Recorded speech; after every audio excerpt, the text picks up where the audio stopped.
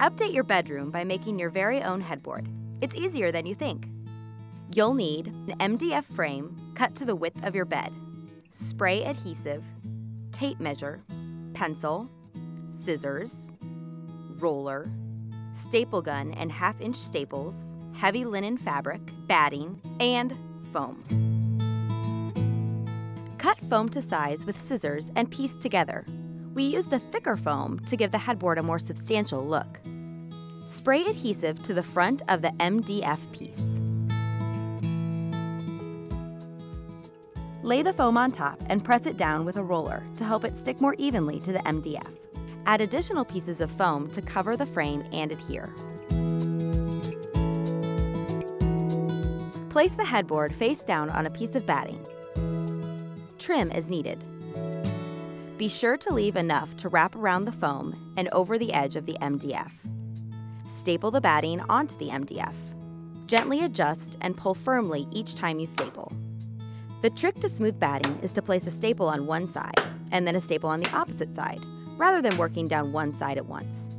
Continue stapling around all the edges.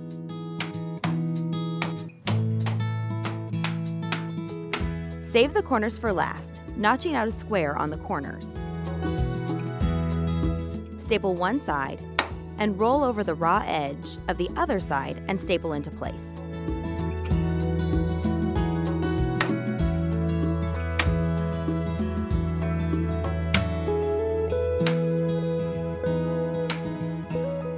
Iron your fabric so your headboard will be wrinkle-free and then lay it flat on the floor.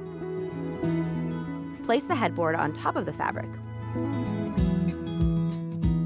leaving enough on all sides to wrap around the back. Pull one side tightly and staple, then move to the other side and staple like you did with the batting. Trim excess fabric as necessary. Repeat on all sides and fill in with more staples until the front side is smooth. For the corners, cut a notch like you did on the batting. Pull over one side and staple in place.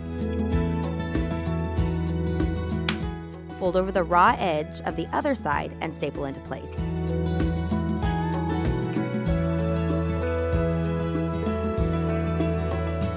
By folding over the raw edge, you create a nice clean pleat.